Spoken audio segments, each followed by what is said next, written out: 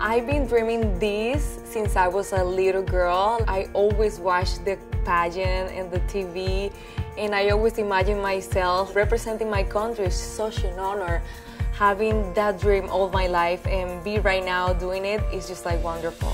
I think it's, I don't know, it's something that I have inside of me. Like I always wanted to do that. So it's something that is, I think is in my veins. Before, when I was a child, I saw it more like, you know, it's a pageant. But now when I grow up, I see you really can do things as a means. You can be an example for another people, like you can inspire, like you can do things, you can help.